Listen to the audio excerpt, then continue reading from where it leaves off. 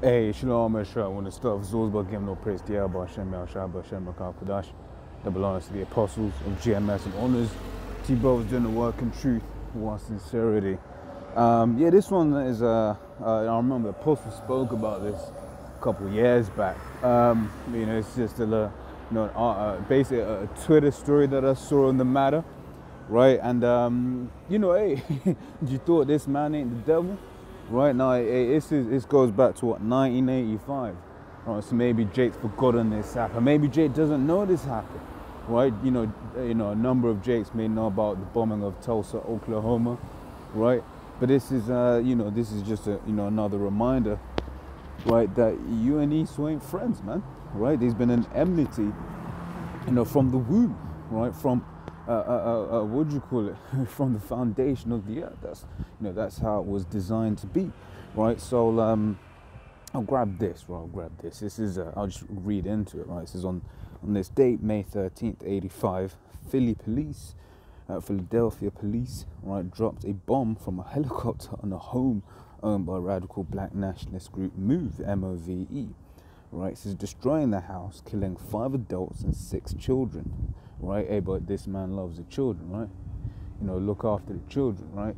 Yeah, he's selling bombs to Saudi Arabia, which are illegal under his own laws, right? That everyone knows being used to kill children, right? Right, it says and causing a fire that burned down 61 black middle class homes, right? It says prior to the bomb, over 500 police officers fired more than 10,000 rounds into a house known to contain women and children. Right, but once again, he's the champion of women, he's the champion of children, right? It says finally, police commissioner in 10,000 rounds into a house, right? And hey, I'm even thinking, I don't know how these houses were built, but from what I've seen, a lot of American houses, they're built quite weak in comparison to English homes, where English homes you got a lot, we use brick, right, when we build, right? So I don't know whether this was a brick build. If it's not one of them, I'll just be honest, them crappy build, wood crap. Then 10,000 rounds into one of those, man, that's crazy, man, right? It says the ensuing fire burnt down a fairly well-off black neighborhood in West Philadelphia, leaving 250 people homeless, right? Firefighters were standing by, but declined to put out the blaze until it had burned down much of the neighborhood, right? They later claimed they had not been ordered to put it out, right? And it was basically, so yeah, the firefighters there, right? And they was watching this neighborhood burn, right? And they didn't do shit. Right, now imagine if that was, what's this place called? Imagine this was, Paradise, California, right? When that was burning, people trying to stop them flames, right? But this was a Jake neighborhood and a middle class one at that, right? So you already know they weren't down. They were happy to watch it burn, man, right? Once again, this is just a reminder of the hate that this man has for you, right? Need you reminded, right? Because ironically, it had been complaints from the African American neighbors about the move house that had prompted police action in the first place, which is what they say. Now, if this is a true factor, right, then that's fucking hilarious, right? Because you Jakes, you trusted the devil, right, and you thought the devil, you were gonna be safe from his devilish antics, and he reminds you, nah, nigga, I am the devil, right? It says because bombing a civilian home was clearly illegal, the bomb was euphemistically called an entry device in police record. However, an inquiry later fuck off. Right, however, an inquiry lost my place now. Fucking say it. Where was I? Yeah, okay, so because bombing a civilian home was clearly illegal, the bomb is euphemistically called an entry device in police records. However, an inquiry later found the bombing totally unjustified. Right, and that's the thing with the devil. You have an inquiry about whether bombing, civilian home, on the shores of the United States of America was justified or not. wasting public funds and whatever, what have you. Of course it ain't, right? But this is the devil we're dealing with, right? It says, a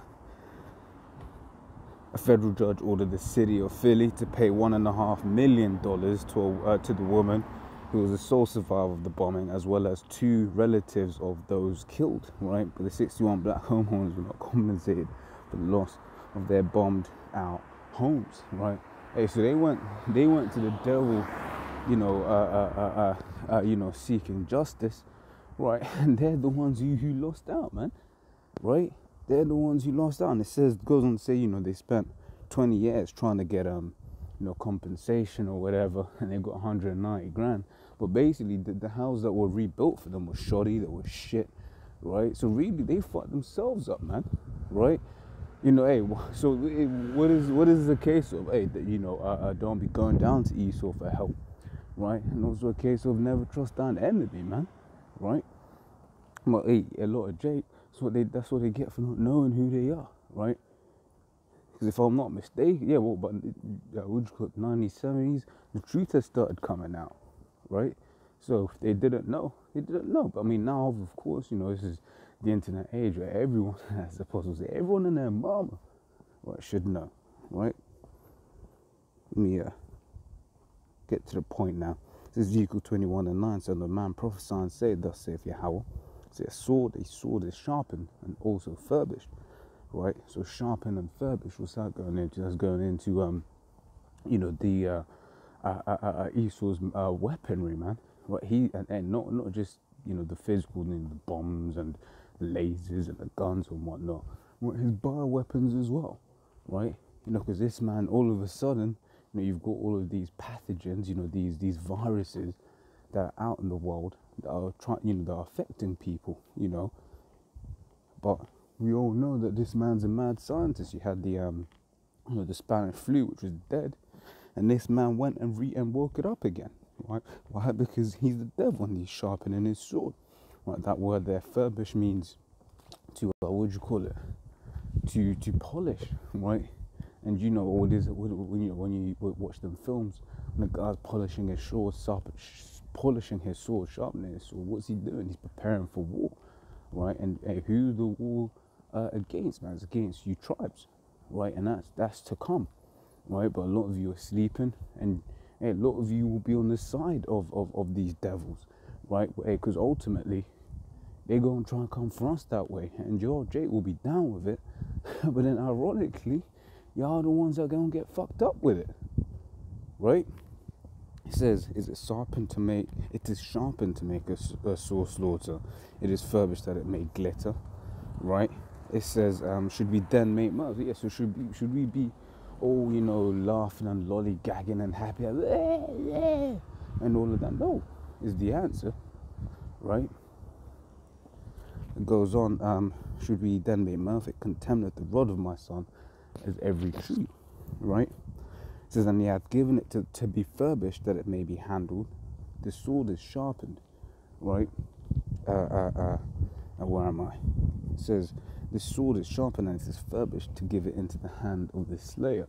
Right, now looking at this man's track record, I mean, who does that? Who does that match? Right, it matches this devil, man. Right, Revelation 6:4, it was given unto him a great sword, right, that he may take peace from the earth. Right, and the whole earth is at unrest because of this man, right? This is Revelation 12:12. It says, therefore rejoice ye heavens and ye that dwell in them.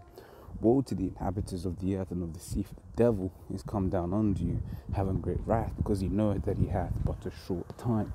Right, so Esau knows that his time is short, right? You've got Israelite camps popping up all over the world, right? Recently found out about GMS Germany, man, right? And these things are beautiful to see, but for us, that is. For Esau, on the other hand, Esau's getting scared. Now imagine Esau did that, to a handful of niggers, right? In their house, right? They call them radical black, and they really weren't ultimately threatening Esau, right? But we actually are threatening Esau. Why? Because we ain't coming with carnality. We're coming with spirituality, right? We're doing something that he can't control, and he hates it, right? He's a control freak, but he can't control this, right? Which is why he tries to pay off guys. But each time he tries to do something, guess what happens? Right, the truth gets a new outlet, right? The truth gets spread even more, right? Which is why, like I said, I'm getting these precepts in connection with, that story. Like I said, if they're doing it back then to what wasn't a threat, right? Imagine what they're going to be trying to do to the Israelites, man. But we're going to have that protection, right, from the Most High, right? It's Micah 2:10. It says, arise ye and depart, for this is not your rest, because it is polluted. It shall destroy you even with its all destruction. Right now, I'm bringing this one out more for them Jakes, man. Right, that rang up. Yo, man, hey, come help us, man. Right? And then guess what? They're the ones ultimately who lost out. Right? Them Jakes that died, they went up to the Heavenly Father and they were like, oh shit, hey, that's Babylon the Great. Right? They were in their right mind. Right? What would you call it? The the woman that who survived. I mean, yeah, 1.5 million, but that's back then. I don't know how much that is translated forward, right? She got some kind of financial, substantial financial benefit from the situation, but they went from living good to living shit. But why is that? Notice it was the black middle class that got fucked up. Why is that? Because this ain't our rest, man. Right? Now, scripture that also coming to mind is 1 Corinthians 6, where it speaks about how we supposed to be judging issues amongst ourselves, man. Ain't supposed to be going to these devils to judge issues. But then again, the majority of our people, right, they ain't down with the cause, right? They're with what do you call it? They're with the oppressor, to put it like that, right? They ain't Israelites. In fact, let me grab that. Romans 6, Romans 9:6. That's Romans 9:6. Not as though the word of the Most High hath taken none effect, for they are not all Israel which are of Israel. Well, it's not everyone who calls. You just have, as the apostles call it, just Israelites, man, right?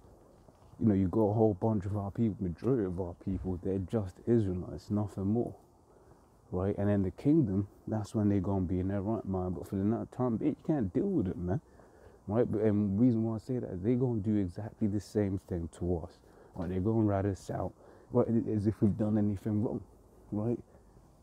But, hey, they did it to the Lord, so they're going to do it to us, man. So yeah, hey, like I said, I just wanted to cover that real quick. As always, hopefully that was edifying. Till the next time I say, Shalom.